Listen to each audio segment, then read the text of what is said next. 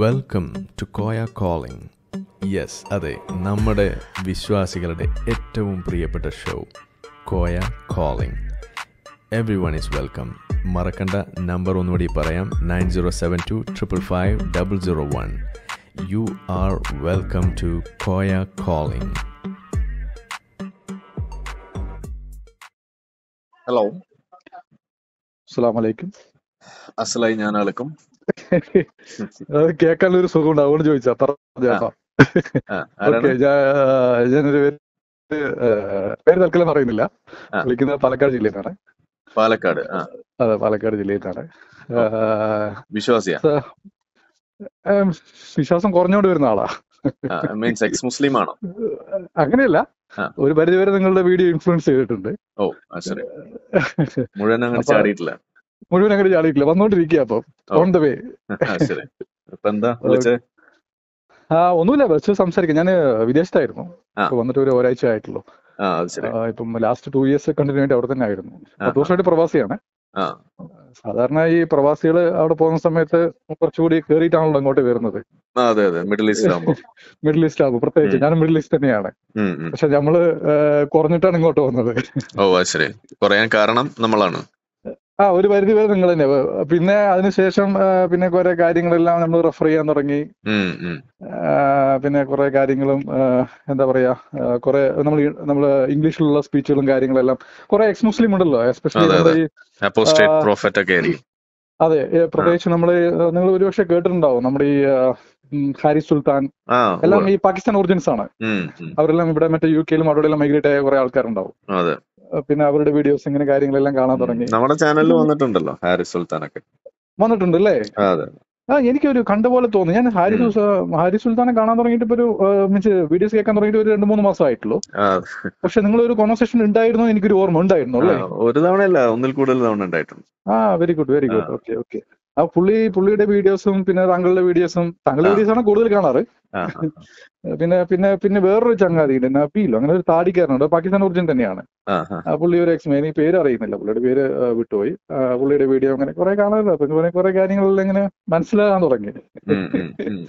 അപ്പം ആദ്യം ഈ വാർ തുടങ്ങുന്ന സമയത്ത് നമ്മുടെ ഈ എന്താ പറയാ, ഈ ഇസ്രയേലും മറ്റേ പലസ്തീനും ഉണ്ടല്ലോ, അത് തുടങ്ങുന്ന സമയത്ത് നമ്മള് സ്വാഭാവികം മെജോറിറ്റി മുസ്ലിംസ് പോലെ കട്ട സപ്പോർട്ട് ഇവരൊക്കെ ആയിരുന്നു. പിന്നെ കുറെ കാര്യങ്ങൾ മനസ്സിലാക്കാൻ തുടങ്ങിയപ്പോ ഇപ്പം എനിക്ക് തോന്നി, ഇപ്പൊ എന്റെ പേഴ്സണലി തോന്നലാണ്, ഇസ്രായേൽ ശരിയെന്ന് എനിക്ക് ഫീൽ ആകുന്നു. ഇസ്രായേല് ശരിയെന്നാണ് എനിക്ക് ഫീൽ ആവുന്നത്. മീൻസ് അവര് ഡിഫെൻഡ് ചെയ്യാണ് സത്യം പറയാൻ പോയി കഴിഞ്ഞാൽ. ആ ഒരു രീതിയിലാണ് ആദ്യം എനിക്ക് തോന്നി ഇവര് ചെയ്യുന്നത് ശരിയല്ലല്ലോ എന്ന് തോന്നി. അതെങ്ങനെയാണ് ആ ഒരു തിരിച്ചറിവ് വന്നതൊന്ന് എക്സ്പ്ലെയിൻ ചെയ്യാവോ? ഇത് ഇനിയിപ്പോ അഥവാ നമ്മൾ പബ്ലിഷ് ചെയ്യുകയാണെന്നുണ്ടെങ്കിൽ കേൾക്കുമ്പോൾ ആളുകൾക്ക് മനസ്സിലാവാൻ വേണ്ടിയിട്ട് നിങ്ങളൊന്ന് പഠിപ്പിച്ചു കൊടുക്കാവോ? എന്താണ് എനിക്ക് തോന്നുന്നു, ഇപ്പം എന്റെ ഒരു പരിമിതമായ അറിവിൽ നോക്കുകയാണെന്ന് വെച്ചാൽ, ഇവര് 1948 ഇസ്രായേൽ രാജ്യം രൂപീകരിക്കുന്നത്.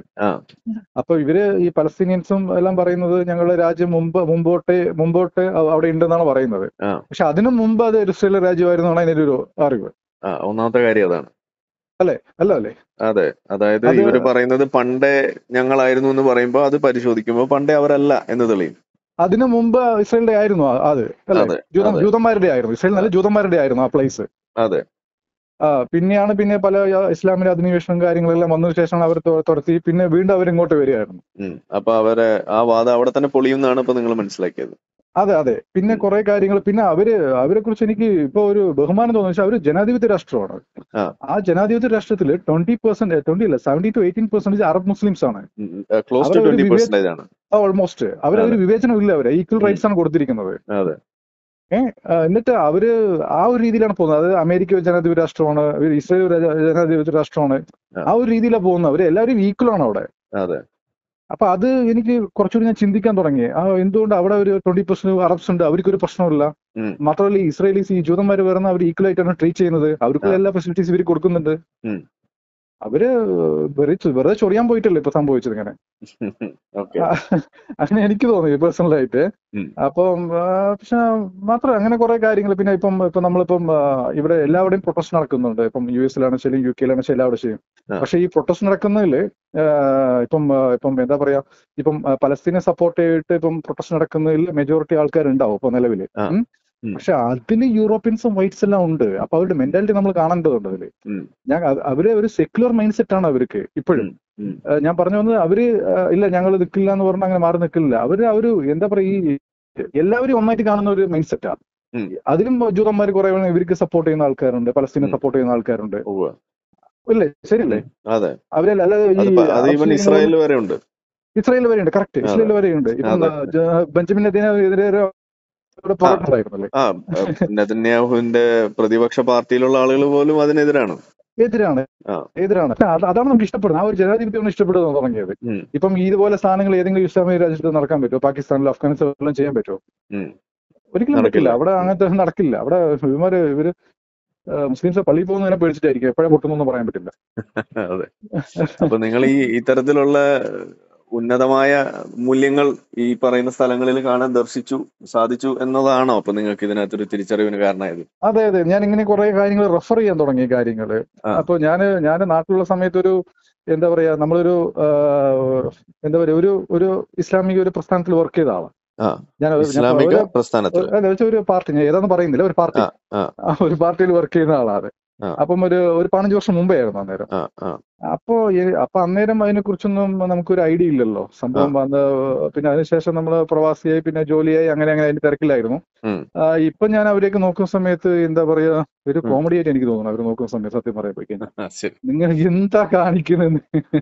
ഏതാണ് ആ പാർട്ടി? ഞാൻ പേര് പറയുന്നില്ല തൽക്കാലം. മുസ്ലിം ലീഗ് അല്ലേ ഉള്ളൂ. അതെ അതെ അതെ, ഞാൻ പറയുന്നില്ല തൽക്കാലം. ഓക്കെ. പിന്നെ അത് പറയാതിരുന്നിട്ട് കാര്യമൊന്നുമില്ലല്ലോ. അപ്പം അങ്ങനത്തെ എനിക്ക് അവർ നോക്കുന്ന സമയത്ത് ഒരു കോമഡി ആയിട്ടാണ് തോന്നുന്നത്. ലീഗ് നില ഞാൻ ജനറലൈസ് ചെയ്യാ ഏതാ പറയുന്നത് വെച്ചാൽ അവർക്ക് ആർക്കും ബുദ്ധിമുട്ട് പോകേണ്ട വിചാരിച്ചില്ല. ഇപ്പൊ നമ്മൾ തൽക്കാലം ന്യൂട്രലിൽ പോവാ കുറച്ച്. അപ്പൊ നമ്മളിപ്പം വീട്ടിൽ വന്നതിന് ശേഷമാണ് വെച്ചാലും പൊതു വീട്ടിലൊക്കെ ഒരു അറ്റ്മോസ്ഫിയർ എന്ന് പറഞ്ഞാൽ അറിയാലോ. ഇപ്പൊ ഫാദറും മദറെല്ലാം പ്രായമായി. ഈ പ്രായമാകുന്ന സമയത്ത് അവർക്ക് ഓട്ടോമാറ്റിക് ആയിട്ട് ഭക്തി കൂടുതലാവുമല്ലോ. അപ്പം ഈ നിസ്കാരമൊന്നും ഒരു തരത്തിലും ഒഴിവാക്കില്ല. അതിപ്പം വാങ്ക് വിളിച്ചാൽ ചെറിയ ടക്കുന്ന ഉപ്പയാണ് ശരി. രാവിലെ എന്താ പറയാ, വൈകുന്നേരം അസർ നിസ്കരിക്കാൻ പോയി കഴിഞ്ഞാൽ പിന്നെ ഇഷ കഴിഞ്ഞിട്ടേ വരത്തുള്ളൂ. അസർ മഗ്‌രിബ് ഇഷ എല്ലാം കഴിഞ്ഞിട്ട് ഒന്നിച്ച് കഴിഞ്ഞിട്ടേ വരത്തുള്ളൂ. മിസ്സാകാൻ പാടില്ലെന്ന് പറഞ്ഞിട്ട് ജുമാത്ത് നിസ്കാരം പോലും മിസ്സാകാൻ ഒരു കാര്യം തീർക്കുകയും ചെയ്യും. ഒരു കാര്യം തീർക്കുകയും ചെയ്യും. അപ്പൊ അങ്ങനെ ഒരു ഇതാണ്. പക്ഷെ ഇടയ്ക്ക് പറയാറുണ്ട്. പക്ഷെ പിന്നെ ഞാനിങ്ങനെ ഇന്ന് ഇളയപ്പെല്ലാം വന്ന സമയത്ത് ഇങ്ങനെ ഈ ഒരു കമ്മ്യൂണിറ്റിയെ കുറിച്ച് ചർച്ച ചെയ്യാൻ സമയത്ത് ഇങ്ങനെ പറയാറുണ്ട്. നമ്മള് ഈ മുസ്ലിം കമ്മ്യൂണിറ്റി കുറച്ചുകൂടി ഓർഗനൈസ്ഡ് ആവണം. ഇപ്പം സ്റ്റിൽ ഓർഗനൈസ്ഡ് അല്ല. എന്തെല്ലാമോ ആരെല്ലാമോ ചെയ്യുന്നു. അതിനെ കുറിച്ച് ഒരു ടോക്സ് എല്ലാം വന്നിട്ടുണ്ടായിരുന്നു. എന്നുവെച്ചാൽ നല്ല പൊളിറ്റീഷ്യൻസ് മുസ്ലിങ്ങളുടെ ഇടയിൽ നിന്ന് വരണം എന്നുള്ളതാണ്. എഡ്യൂക്കേഷൻ വളരെ ഇമ്പോർട്ടന്റ് ആണല്ലോ. ഇത് വീണ് കഴിഞ്ഞതും ആഹാരത്തിൽ നിന്നൊക്കെ പിടിക്കാനല്ലോ നോക്കുന്നത്. ദുനിയാവില് നിങ്ങൾ ഈ ഒരു പരിശോധന നടത്തിയ കൂട്ടത്തിൽ ഇപ്പൊ ഇസ്രായേൽ വിഷയത്തിൽ പറയുകയാണെങ്കിൽ ഇതിനകത്ത് നടക്കുന്ന ഒരു ഇരട്ടത്താപ്പ് നിങ്ങൾ ശ്രദ്ധിച്ചിരുന്നോ? ഇവിടെ നാട്ടിലാണോ? അല്ല, ഈ വിഷയത്തിൽ പ്രതികരിക്കുന്നവരുടെ. ഇല്ല, അതെന്താണ്? അതായത് ഇപ്പോ ഒരു വശത്ത് പറയുന്നു അക്രമം, യുദ്ധത്തിനെതിരെ നിൽക്കുന്നു, യുദ്ധം വലിയ പ്രശ്നമാണ് എന്നൊക്കെ പറയും. എന്നാൽ ഇതേ ആളുകൾ ഹമാസ് നടത്തുന്ന ഈ അക്രമങ്ങളെ പ്രകീർത്തിക്കുകയും ചെയ്യുക. ഹമാസ് എന്റെ അഭിപ്രായത്തിൽ ഞാൻ പറയാൻ പോയി കഴിഞ്ഞാൽ, ഓക്കെ, നിങ്ങളുടെ പോയിന്റിലോട്ട് വരാം. അത് ഇവിടെ ആൾക്കാരെ സപ്പോർട്ട് ചെയ്യുന്നതാണ് പറയുന്നത്. അല്ല, ഇവര് യുദ്ധത്തെ ഒരു വശത്ത് വേറെ ആളുകൾ ചെയ്യുമ്പോൾ അതിനെ എതിർക്കുകയും സ്വന്തം ആളുകൾ ചെയ്യുമ്പോൾ അതിനെ സപ്പോർട്ട് ചെയ്യുകയും ചെയ്യുക. അതെ, അത് കറക്റ്റ് ചെയ്യുന്നത്. അതിന് ഞാനൊരു വേർഡ് പറയാം. ഒരു ആളുണ്ട്, നമ്മൾ യൂട്യൂബിൽ ഒരുപക്ഷെ നിങ്ങൾ കണ്ടിട്ടുണ്ടാവും, മൊസാബ് യൂസഫ് ഹുസൈൻ എന്നാണ്. അതെ, ആളുടെ വീഡിയോ ആളെ ഫോളോ ചെയ്തിരുന്നു. അയാളുടെ father one of founder of Hamas ആണ്. അതെ. അപ്പം അയാളുടെ ക്ലിയർ കട്ട് സ്റ്റേറ്റ്മെന്റ് വരുന്നുണ്ട് അതിൽ. എന്താണ് ഹമാസ് എന്ന് ക്ലിയർ കട്ട് സ്റ്റേറ്റ്മെന്റ്. അതിൽ എനിക്ക് ശരിക്കും വെളിപാടുണ്ടായത് അതിലാണ് സത്യത്തില്. അയാളുടെ ഒരു books അടക്കമുണ്ട്. Hamas to USA, Hamas to America എന്നൊരു ബുക്സ് അടക്കം അയാള് റിവീൽ ചെയ്തിട്ടുണ്ട്, പബ്ലിഷ് ചെയ്തിട്ടുണ്ട്. ഞാൻ ബുക്കൊന്നും കിട്ടാനില്ല. ഗ്രീൻ പ്രിൻസ് എന്ന് പറഞ്ഞിട്ടാണ് ആൾ അറിയപ്പെടുന്നത്. ഗ്രീൻ പ്രിൻസ് അല്ലേ? അതെ. ഓക്കെ. അപ്പൊ അയാളുടെ വീഡിയോസ് ഞാൻ കുറെ കാണാറുണ്ട്. അയാൾ ഹമാസ് എന്താണെന്ന് ക്ലിയർ ആയിട്ട് അയാൾ പറയുന്നുണ്ട്. ഒരുപക്ഷെ നിങ്ങളും കണ്ടിട്ടുണ്ടാവും ചിലപ്പം. അറിയാം. ഞാൻ നമ്മളെ ചാനലിലേക്ക് കൊണ്ടുവരാൻ വേണ്ടി നോക്കിയിട്ടുണ്ട്, പക്ഷെ ആളെ നമുക്ക് റീച്ച് ചെയ്യാൻ പറ്റിയിട്ടില്ല. ഓക്കെ. അയാള് വെൽ സൗണ്ട് ആണ് ആള്. കാര്യങ്ങളൊക്കെ കട്ട് പറയും. ചില കൺവെർസേഷനിലെല്ലാം ഈ അറബ് ലേഡിയുമായിട്ട് ഒരു കൺവെർസേഷനിലെല്ലാം പറയുന്നുണ്ട്, ക്ലിയർ ആയിട്ട് പറയുന്നത്. അവർക്കൊന്നും ഡിഫെൻഡ് ചെയ്യാൻ പോലും പറ്റുന്നില്ല ചില കാര്യങ്ങളിലൊന്നും. അപ്പം ആ പുള്ളി ഒരു പുള്ളി പുള്ളി ചെറുപ്പത്തിൽ ഹമാസ് ഫൈറ്റർ ആയിരുന്നു. അതെ അതെ ആയിരുന്നു ഈവൻ അതെ അതിൽ ആയിരിക്കെ തന്നെ ആള് അവരുടെ പിടിയിലാവുകയും പിന്നെ അവസാനം അതിൽ നിന്ന് രക്ഷപ്പെട്ട് ആള് ഇസ്രായേലിന്റെ സ്പൈ ആയി മാറുകയൊക്കെയാണ് സ്പൈ ചെയ്തത്. Correct Yes. Correct correct correct പിന്നെ അങ്ങനെയായിരുന്നു. അതെ അങ്ങനെയാണ് ആള് യുഎസിലേക്ക് ഇസ്രായേലിന്റെ ഹെൽപ്പോട് കൂടി അങ്ങോട്ട് പോകുന്നത്. അതെ അതെ അതെ Yeah. പക്ഷെ അയാൾ അതിലൊരു കറക്റ്റ് ആയിട്ട് പറയുന്നുണ്ട്, നിങ്ങൾ വിചാരിക്കുന്ന പോലെ ഹമാസ് അല്ല അവിടെ. ഉം. നിങ്ങൾ അവിടെ, ഞാൻ അവിടെ ജനിച്ച് വളർന്ന് ശരിയ ലോ പഠിച്ച ആളാന്നാ പറയുന്നത് പുള്ളി. അതെ. പുള്ളി പറയുന്നത് നിങ്ങൾ പുറം ലോകം കാണുന്ന ഹമാസ് അല്ല അവിടെ. ഉം. നിങ്ങള് ഗാലറി കണ്ട് കൈയടിച്ചുകൊണ്ട് നിൽക്കുന്ന ആൾക്കാരാണ് നിങ്ങള്. ഉം. ഞാൻ അതിന് ഇറങ്ങി പ്ലേ ചെയ്ത ആളാണ്. അതുകൊണ്ടാണ് ഞാൻ പറയുന്നത് അവിടുത്തെ ഒരു ട്രൈബൽ സെറ്റപ്പാണ് അവിടെ. അല്ല അത് കൊച്ചുങ്ങൾക്കിടക്ക് ഗണ്ണുണ്ടാവും കയ്യില്. അതാ അതിപ്പം ഇപ്പൊ നിങ്ങൾക്ക് ഇത് പറയുമ്പോൾ മനസ്സിലാവും. അതായത് ഇപ്പൊ ഒരു എക്സ് മുസ്ലിം എന്നുള്ള രീതിയിൽ നിങ്ങളൊരു കാര്യം പറയുന്നതും നിങ്ങളൊരു വിശ്വാസി എന്നുള്ള രീതിയിൽ ഒരു കാര്യം പറയുന്ന തമ്മിൽ വ്യത്യാസമില്ലേ? തീർച്ചയായിട്ടും ഇപ്പൊ നിങ്ങള് ഈ മതത്തിന്റെ വിഷയങ്ങള് പുറത്തു വന്ന് പറയുമ്പോ ആളുകൾ സമ്മതിച്ചു തരുന്നുണ്ടോ? ഒരിക്കലും ചെയ്യില്ല അവര്. അതെ. അപ്പൊ ഇത് തന്നെയാണ് അവിടെ ഫേസ് ചെയ്യുന്നത്. അപ്പൊ കറക്റ്റ് ഇത് കാണുകയും അനുഭവിക്കുകയും ചെയ്ത ആളുകൾ അത് പറയുമ്പോ അത് പുറത്തു നിൽക്കുന്ന ആളുകളെ സംബന്ധിച്ചിടത്തോളം അത് ഒരു എക്സാജറേഷൻ ആയിട്ടാണ് അവർക്ക് തോന്നുള്ളൂ. കറക്റ്റ് അതാണ് അതെ അതിലെ പ്രശ്നം വരുന്നത്. ഇത് തന്നെയാണ് മുസാബ് ഹസനും ഫേസ് ചെയ്യുന്നത്. അതെ അതെ അതെ അതെ പുള്ളി പറയുമ്പോ അത് ഉണ്ടാക്കി പറയുന്നതാണ്, അങ്ങനെയൊന്നുമില്ല എന്നുള്ള രീതിയിലാണ് ആളുകൾ എടുക്കുക. അതാണ് അതെ ഇവിടെ. അതെ അതെ അതെ പുള്ളി അത് നല്ലൊരു അയാളുടെ സ്റ്റേറ്റ്മെന്റ് എനിക്ക് കുറെ ഇൻഫ്ലുവൻസ് ചെയ്തു കേട്ടോ. അയാളുടെ സംസാരം ശരി. കാര്യങ്ങളൊക്കെ എന്താണ് അയാൾ പറയുന്നത്, നിങ്ങളിപ്പോ അവിടെ ഒരു യുദ്ധം നടന്നിട്ടില്ലെങ്കിൽ ഇപ്പൊ ഇവന്മാര് പരസ്പരം അടിയായി മരിക്കുന്ന പറയുന്നത് പുള്ളി. അതെ, അതിപ്പോ ഓൾറെഡി അടിയാണല്ലോ. വെസ്റ്റ് ബാങ്കും ഗാസയും തമ്മിൽ അടിയാണ് ഇപ്പോ. ഓക്കെ അതുകൂടാതെ നേരത്തെ തന്നെ 2005 അവിടെ ഫത്ത പാർട്ടിയാണ് അവിടെ ഭരിച്ചുകൊണ്ടിരുന്നത്. അവരിൽ നിന്നും ഇലക്ഷനിലൂടെയാണ് ഹമാസ് ഭരണം നേടുന്നത്. അതിനുശേഷം പിന്നെ അവിടെ ഇതുവരെ ഇലക്ഷൻ ഉണ്ടായിട്ടില്ല. കാരണം പ്രതിപക്ഷത്തിന് അവർ കൊന്നുകൊള്ളുകയാണ് ചെയ്തത് ഹമാസ്. ശരിയാ. അപ്പൊ ഈ ജനാധിപത്യ പ്രക്രിയയെ അവർ ഭരണം നേടാനുള്ള ഒരു വഴിയായിട്ട് അതിനെ ഹൈജാക്ക് ചെയ്തു. അതിനുശേഷം ആ സംവിധാനത്തെ അവർ കൊന്നുകളഞ്ഞു. ഇതാണ് ഉണ്ടായത്. ഇതാണ് ഹമാസ് ചെയ്തത്.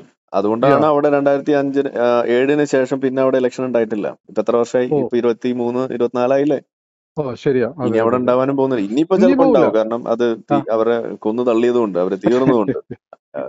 അല്ലാതെ അവിടെ ഉണ്ടാവില്ല. അതെ അല്ല എനിക്ക് തോന്നുന്നു ഇനിയൊരു 15 വർഷം 15 വർഷം വലിയ ശല്യം ഉണ്ടാവും തോന്നുന്നില്ല. അതിനുശേഷം അത് വീണ്ടും മാത്രമല്ല, തലപൊക്കും. ഇതങ്ങനെയാണല്ലോ, ഇതൊരു സ്ലീപ്പർ സെല്ല്, എന്താ പറയാ, അല്ല അത് ക്യാൻസർ അത് പോലെയാണല്ലോ. ഒഴിവാക്കാനാണ് ഇത്തവണ ഇസ്രായേൽ ശ്രമിക്കുന്നത്. കാരണം ഇനി ഈ സൈക്കിൾ ഇത് ഇങ്ങനെ പോവാൻ പറ്റില്ല എന്ന് അവര് തിരിച്ചറിയാം. കാരണം ഇത് അവരുടെയും പ്രോസ്പെരിറ്റിനെ ബാധിക്കുകയാണ്. അല്ല അവര് വലിയ അടിയല്ലേ ഇവിടെ ഹിസ്റ്ററി തന്നെ വലിയ അടിയല്ലേ അവർക്ക് പറ്റിയത്. അതെ അതെ അതെ. അപ്പൊ ഞാൻ പറഞ്ഞത് ഇപ്പൊ തന്നെ നിലവിൽ വെസ്റ്റ് ബാങ്കിലെ മഹ്മൂദ് അബ്ബാസ് ഒക്കെ ഇവരെ തള്ളി പറഞ്ഞു കഴിഞ്ഞു ഹമാസ് നമ്മളെ റെപ്രസെന്റ് ചെയ്യുന്നില്ല എന്ന്. അപ്പൊ അതിന്റെ അർത്ഥം എന്താണ്? അവരെ അടി എന്ന് പറയുന്നത് അത് ഒളിച്ചും പാത്തുള്ളതല്ല, അത് പബ്ലിക്കായിട്ട് നടക്കുന്ന അടിയാണ്. ലെബനോണിലെ അവിടുത്തെ റെഫ്യൂജി ക്യാമ്പില് ഹമാസിന്റെ വക്താക്കളും നമ്മളെ ഫത്താഹിൻ പാർട്ടിയുടെ വക്താക്കളും തമ്മിൽ പരസ്പരം അടിയാണ്. വെസ്റ്റ് ബാങ്കും ഗാസയും തമ്മിൽ അവിടെ യുദ്ധമാണ്.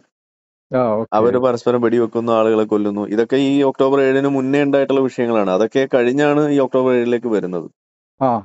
ഇത് നമ്മളുടെ ചാനലിൽ വീഡിയോ ചെയ്തിട്ടുണ്ടായിരുന്നു ആ സമയത്തൊക്കെ, ഈ സംഭവങ്ങളൊക്കെ ഉണ്ടായിരുന്ന സമയത്ത്. പക്ഷെ ഇതൊന്നും ആരും ചർച്ച ചെയ്തിട്ടില്ല. കാരണം ഇത് നമ്മളുടെ ഇസ്രായേൽ കൊല്ലുമ്പോൾ മാത്രമാണല്ലോ അത് വാർത്തയാവുള്ളൂ. അന്ന് ഒരു വെടിവെപ്പിൽ കൊന്നത് 20 പേരെയാണ്. അതായത് വെസ്റ്റ് ബാങ്കിലുള്ള ആളുകളും ഇവരും തമ്മിൽ പരസ്പരം വെടിവെച്ചിട്ട്. അപ്പൊ ആർക്കും പ്രശ്നമില്ല. അപ്പൊ അല്ല, അപ്പൊ എങ്ങനെയുള്ള ഇരട്ടത്താപ്പുകളാണ് നമ്മളെയൊക്കെ ഇത് രണ്ടാമത് കാണാൻ പ്രേരിപ്പിച്ചത്. അപ്പൊ അത് താങ്കൾക്കും ശ്രദ്ധപ്പെട്ടോന്ന് അറിയാൻ വേണ്ടി ചോദിച്ചാണ്. അതെ, ഇരട്ടത്താപ്പുണ്ട്, സത്യത്തിലുണ്ട്. പക്ഷെ നമ്മളിപ്പം ഒരു എന്താ പറയാ, നമുക്കിപ്പോ റൈറ്റ് തോന്നിയിരിക്കുന്ന അവരുടെ ഭാഗത്തു നിന്നാണ്. അപ്പം അതുകൊണ്ട് ഇനിയിപ്പോ ഇതിൽ കൂടുതലൊന്നും ചിന്തിക്കാനില്ല. അല്ല, നമ്മളപ്പോഴും പറയുന്നത് ഇസ്രായേൽ അങ്ങനെ ഒരിക്കലും തെറ്റ് പറ്റാത്ത ആളുകളാണ് എന്നൊന്നും അല്ല നമ്മൾ പറയുന്നത്. ഓക്കെ, അവരുടെ ഭാഗത്തു നിന്നും തെറ്റുകൾ ഉണ്ട്. പക്ഷെ ആ തെറ്റുകളെ തള്ളി പറയാൻ അവര് തന്നെ മുന്നോട്ട് വന്നിട്ടുണ്ട് എന്നുള്ളതാണ് അവർ വ്യത്യസ്തരാക്കുന്നത്. അതാണ് ആ ജനാധിപത്യത്തിന്റെ ഒരു കോർ, അതാണ് അവര് കാണിക്കുന്നത്. ഇപ്പൊ ഇല്ലീഗൽ സെറ്റിൽമെന്റ്സിനെ കുറിച്ച് പറയുമ്പോൾ അത് തെറ്റാണെന്നും അത് പിൻവലിക്കണമെന്നും പറയുന്ന ഒരു ഭാഗം അത് ഇസ്രായേലിനകത്ത് തന്നെ ഉണ്ട്. ഓക്കെ, അതേസമയം ജൂതന്മാരെ മുഴുവൻ ഉന്മൂലനം ചെയ്യണം, river to see Palestine will be free എന്ന് പറയുന്ന സാധനം അതൊരു ജനോസൈഡ് കോളാണ് എന്ന് ഒരാൾ സമ്മതിക്കുന്നില്ല എന്ന് മാത്രമല്ല, അത് അറബ് ലോകം ഇന്ന് കേരളത്തിലടക്കമുള്ള മുസ്ലിങ്ങൾ വരെ എടുത്ത് വിളിച്ചു കൂവുന്ന സാധനമായിട്ട് മാറുന്നു. അതിലെ പ്രശ്നം അവർക്ക് കാണാൻ കഴിയുന്നില്ല. അതാണ് അവിടുത്തെ പ്രശ്നം. അതെ, അതൊക്കെ ഒരു വലിയ തെറ്റല്ലേ. ഒരു സമുദായത്തിന് കമ്പ്യൂട്ടർ തുറച്ചു നിൽക്കാൻ നോക്കുക, അതൊരു കിതാബിൽ എഴുതി വെച്ചെന്ന് പറയുക. അതൊക്കെ ഒരു വലിയ തെറ്റല്ലേ അത്? ഒരു ആകെ ഒരു ലോക ജനസംഖ്യ എടുത്തു കഴിഞ്ഞാൽ എനിക്ക് തോന്നുന്നു 1 കോടിന്റെ അടുത്ത് മാത്രമേ ഉണ്ടാകത്തുള്ളൂ തോന്നുന്നു മൊത്തം ജനസംഖ്യ എടുത്തു തോന്നിയോ. ഇസ്രായേലിൽ ആകെ ഒരു 70-80 ലക്ഷം ഉണ്ട്. പിന്നെ മറ്റു രാഷ്ട്രങ്ങളിലെല്ലാം ചേർന്ന് ഒരു 20 ലക്ഷം 30 ലക്ഷം കാണുമായിരിക്കും. ജൂതവിരുദ്ധത ഉണ്ടായിരുന്നോ മുന്നേ? പണ്ടുണ്ടായിരുന്നു. അതെങ്ങനെയാണ് നിങ്ങൾക്ക് കിട്ടിയത്? നിങ്ങൾക്ക് ഇപ്പൊ എത്ര വയസ്സുണ്ട് ഏകദേശം? ഇപ്പം 38. അല്ല, റേഞ്ചില്ല, ഫിക്സഡ് 38. 38. അപ്പൊ എങ്ങനെയാ നിങ്ങളിൽ ഈ ഒരു ജൂതവിരുദ്ധത കിട്ടിയത്? അത് ബാക്കിയുള്ള ആളുകൾക്ക് അറിയാൻ വേണ്ടിട്ട് ഞാൻ പറയാം. ഇപ്പൊ നമ്മൾ ഡിസ്കസ് ചെയ്തല്ലോ, ഈ സാധാരണ മെജോറിറ്റി മുസ്ലിംസിന് എങ്ങനെയാ ഫീൽ ആയിട്ടുണ്ടാവുക? ഇപ്പൊ മെജോറിറ്റി മുസ്ലിംസ് നിങ്ങൾ ചോദിച്ചു കഴിഞ്ഞാൽ ജൂതവിരുദ്ധത ഉണ്ടാവുമല്ലോ ഒരു പരിധി വരെ. നല്ലോണം ഉണ്ടല്ലോ. ആ ഒരു കാറ്റഗറിയിലായിരുന്നു ഞാൻ. അതെ. ഞാൻ ഇന്നാളെ ഒരു വീഡിയോ ഒരു ഇന്നലെ വിളിഞ്ഞാന്ന് നമ്മുടെ തമിഴ് ആക്ടർ അജിത്തില്ലേ, അയാളുടെ ഒരു സ്പീച്ച് ഉണ്ടായിരുന്നു. നിങ്ങൾക്ക് ചിലപ്പോൾ കിട്ടുമായിരിക്കും. അതായത് ഒരു യൂട്യൂബിൽ അയാൾ എക്സിൽ അയാളുടെ മാനേജർ ഇട്ടിട്ടുണ്ടായിരുന്നു. അയാൾ പറയുന്നത്, നിങ്ങൾ ഇവിടെ നിന്നുകൊണ്ട് ഒരു ട്രാവൽ ചെയ്യാതെ ആൾക്കാർ മനസ്സിലാക്കാതെ ഒരു റിലീജിയന്റെ ബേസിൽ ഒരാളെ ഒരിക്കലും വെറുക്കാൻ സാധിക്കില്ലെന്നാ പറയുന്നത്. ശരിയല്ലേ? 100% അല്ലേ? അതെ. അല്ല, അയാൾ പറഞ്ഞ ശരിയാണ്. പക്ഷേ നിങ്ങൾ വെറുക്കുകയാണ്. നിങ്ങൾ ഒരു ഭാഗത്ത് നിന്നുകൊണ്ട്, ഇപ്പോൾ ഉദാഹരണം നിങ്ങൾ കേരളത്തിൽ നിന്നുകൊണ്ട് നിങ്ങൾ സഞ്ചരിക്കാതെ കാര്യങ്ങൾ മനസ്സിലാക്കാതെ കാണാതെ മനസ്സിലാക്കാതെ അവനെ പരിചയപ്പെടാതെ എങ്ങനെ നിങ്ങൾക്ക് ഒരാളെ കൊണ്ട് വെറുക്കാൻ കഴിയും? വെറുക്കാൻ പാടില്ലല്ലോ, കിതാബ് വെച്ചിട്ട്. അപ്പൊ ഞാൻ ഇതൊക്കെ ഇങ്ങനെ ആലോചിക്കാം. നമ്മൾ ഒരാളായിട്ട് മിങ്കിൾ ചെയ്യുമ്പോഴേ നമ്മൾ അവരെ കുറിച്ച് അറിയുന്നുള്ളൂ, അവരുടെ മൈൻഡ് സെറ്റ് എന്താണ്, അവരുടെ ഇതെന്താണ്, കാര്യങ്ങൾ എന്താണെന്ന് പറഞ്ഞിട്ട്. അപ്പം ഈ ചോദിച്ച പോലെ, താങ്കൾ ചോദിച്ച പോലെ കഴിഞ്ഞതിൽ എങ്ങനെയാണ്, ഇപ്പം സ്വാഭാവികമായിട്ടും ഈ മെജോറിറ്റിന്റെ ഒപ്പമായിരുന്നു ഞാൻ. ഇപ്പൊ 2014 ഈ പ്രശ്നം നടക്കുന്ന സമയത്തും ഇപ്പൊ നടക്കുമ്പോൾ ഉള്ള ഈ ഒരു ഇസ്രായേൽ ഹമാസ് വിഷയമൊക്കെ കാണുമ്പോ, കമ്പയർ ചെയ്യുമ്പോ നിങ്ങൾക്ക് എന്താ വ്യത്യാസം തോന്നുന്നത്? വ്യത്യാസം എന്ന് പറയുമ്പോൾ എന്താ ഉദ്ദേശിച്ചത്? ഇത് മുസ്ലിങ്ങളെ, പൊതുവിൽ ജനങ്ങളെയൊക്കെ അഫക്ട് ചെയ്യുന്നതുമായി ബന്ധപ്പെട്ട് അവർക്ക് അവര് ടെററിസ്റ്റിനെതിരെ ഫൈറ്റ് ചെയ്യണം, അത്രേ ഉള്ളൂ. അതല്ല ഞാൻ ചോദിച്ചത്. ഈ വിഷയങ്ങള് പണ്ട് നടക്കുമ്പോഴും ഇപ്പൊ നടക്കുമ്പോഴും ഉള്ള വ്യത്യാസം എന്ന് പറയുന്നത്, ഇതിലെ യാഥാർത്ഥ്യങ്ങൾ അറിയാനുള്ള സാധ്യത എത്രത്തോളം ഇമ്പ്രൂവ് ചെയ്തിട്ടുണ്ട്? അതിന് കാരണം ഒരു പരിധി വരെ ഇപ്പൊ നിങ്ങളുടെ കുറെ വീഡിയോസ്, അതായത് internet of course, social media, internet, പിന്നെ നമുക്ക് എവിടെ വേണമെങ്കിൽ ആക്സസ് ചെയ്യാമല്ലോ. വർഷം കൂടുന്തോറും അതിന്റെ ആക്സസിബിലിറ്റി കൂടി വരികയാണല്ലോ.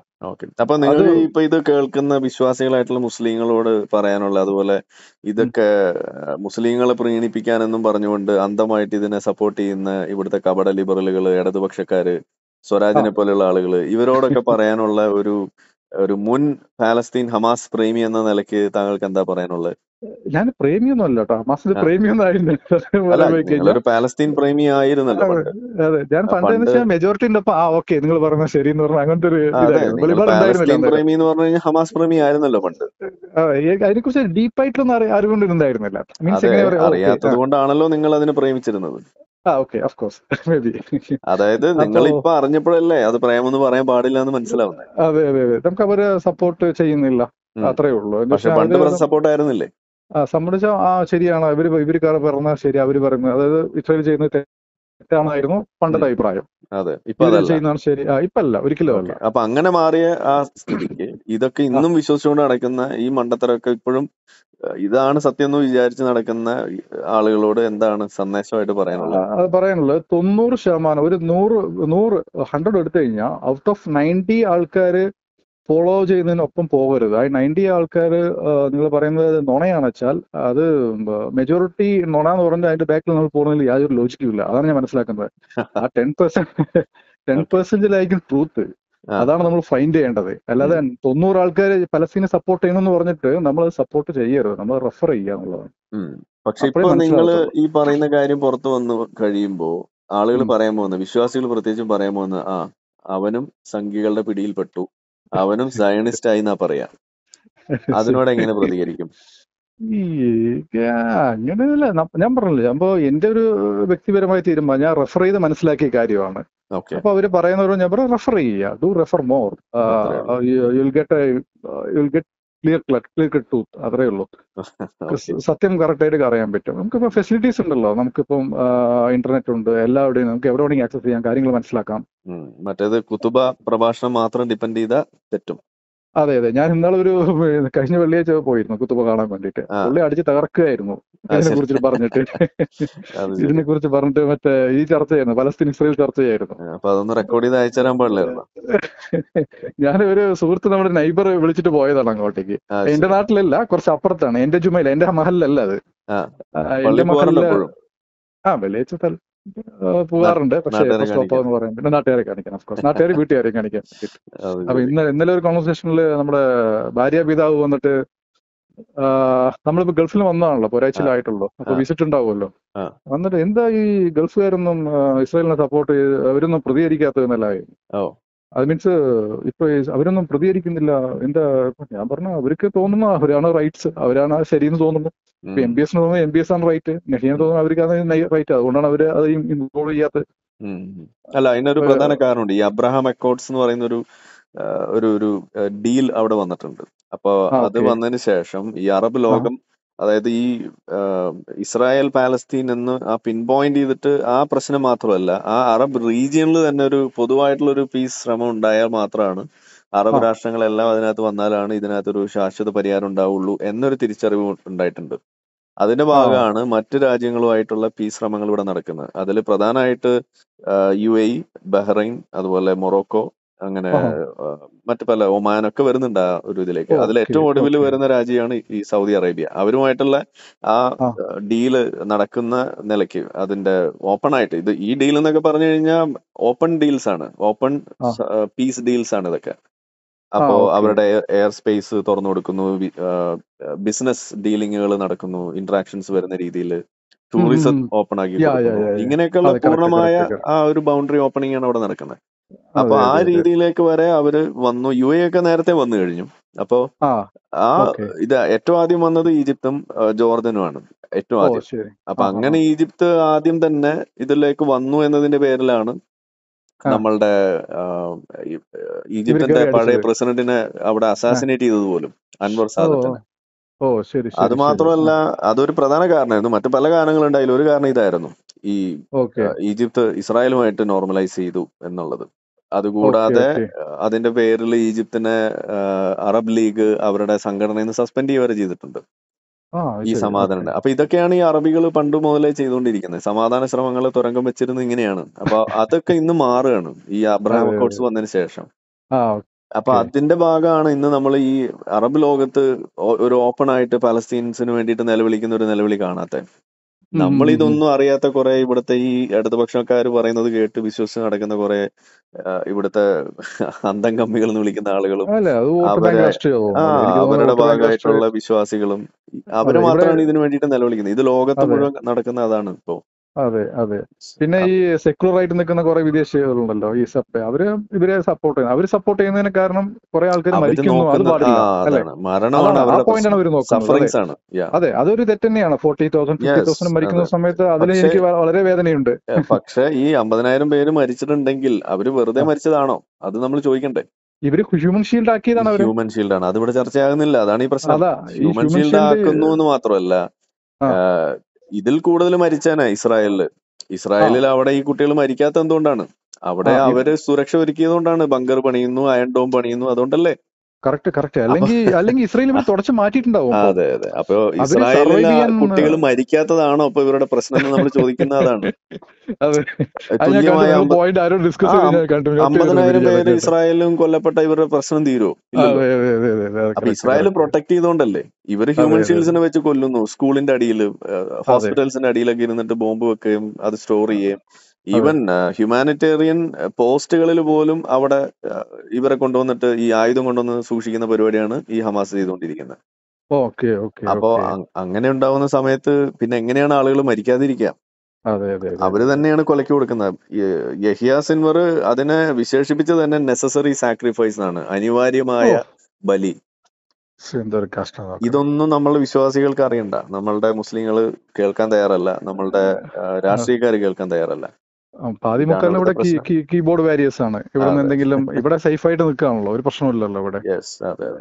ഇവിടെ നിന്ന് എന്തെങ്കിലും അവിടെ ഇറങ്ങുന്ന സമയത്താണ് ഈ മുസാബ് ഹുസൈൻ, ഇയാള് പറഞ്ഞ പോലെ അയാൾ അതിന്റെ ടോപ്പ് ടു ബോട്ടം കഴിഞ്ഞു വന്ന ആളാ. അതെ, ഇതിൽ കൂടുതൽ വേറെ ക്ലിയർ ഹസനെ ഹമാസിന്റെ ജയിലിലിട്ട് ഹമാസിന്റെ തന്നെ ആളുകള് അവനെ ടോർച്ചർ ചെയ്തിരുന്നതാണ്.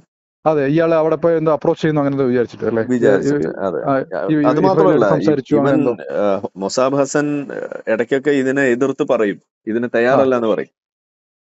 ആ ഓക്കെ. ഇവരുടെ അട്രോസിറ്റീസ് കണ്ടിട്ട് സ്വയം അതിനകത്ത് നിന്നിട്ട് ഇന്റേണൽ വിമർശനങ്ങൾ നടത്തി. അതിന്റെ പേരിലാണ് ടോർച്ചർ ചെയ്യപ്പെട്ടത്. അങ്ങനെയാണ് അവർക്ക് സംശയമൊക്കെ വരാൻ തുടങ്ങി. അങ്ങനെയാണ് ഇവൻ പിന്നെ അവിടുന്ന് ഇസ്രായേലിന്റെ സ്പൈ ആയിട്ട് മാറുന്നതൊക്കെ. മാറുന്നത്. ഓക്കെ ഓക്കെ ഓക്കെ, ശരി. ഈ ഒരു ടോർച്ചറിങ്, ഈ ഹമാസ് നടത്തുന്ന സ്വന്തം ആളുകളെ ടോർച്ചർ ചെയ്യുന്നത് ഈ ഒരു യുദ്ധം നടക്കുമ്പോൾ തന്നെ നമുക്ക് കാണാം. ഈ അടുത്തുള്ള രാജ്യങ്ങളിൽ നിന്ന്, ഇപ്പൊ ഈജിപ്തിൽ നിന്നും അവിടുന്ന് ഇവിടുന്നൊക്കെ വരുന്ന ഈ എയ്ഡ് ഉണ്ടല്ലോ, ഇവർക്കുള്ള ഭക്ഷണവും സാധനങ്ങളും, അത് ഈ ഹമാസിന്റെ ആളുകൾ തട്ടിയെടുക്കുകയാണ്. ആ തട്ടിയെടുക്കുന്ന സംഗതി ചോദിക്കാൻ വരുന്ന ആളുകളെ ഹമാസ് തന്നെ വെടിവെച്ച് വീഴ്ത്തുകയാണ്. അങ്ങനെ വെടി കൊണ്ട് വീഴുന്ന ആളുകൾ അവര് ഇസ്രായേൽ കൊന്നാണ് അവരുടെയും പേര്.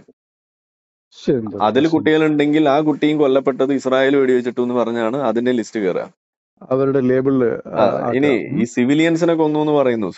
ഇപ്പൊ ഒക്ടോബർ 7 ഈ ഇസ്രായേലിലേക്ക് കടന്നു വന്നുകൊണ്ട് നടത്തിയ ആ ആക്രമണത്തിന്റെ വീഡിയോ ഒക്കെ നമ്മൾ കണ്ടതാണ്. അതെ, അതില് ഈ ആക്രമണം നടത്തിയ ഹമാസിന്റെ പോരാളികൾ എത്ര പേര് സൈനിക വേഷത്തിലാണ്?